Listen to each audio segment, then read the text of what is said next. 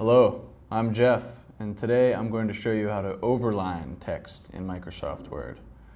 Not many people use the overline feature. It's a little harder to get to, and it's overshadowed by the underline feature, which is much more popular.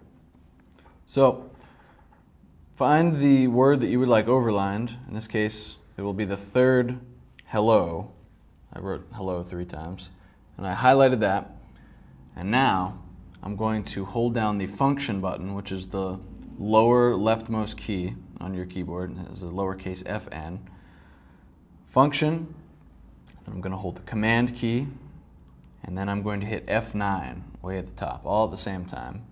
And you'll see the background change to gray, and you'll see some brackets appear around it.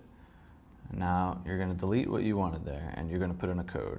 You're going to put in EQ, and I wrote it down below here so you can see it. EQ space /x space /TO, and then no space, and then you're going to do parentheses, and then whatever the content you want to be overlined. In this case, it will be hello, end parentheses, space, and then you're going to hit function again, and then the option key, which is next to command, and then you're going to hit F9 again. So function, option, and F9 all together.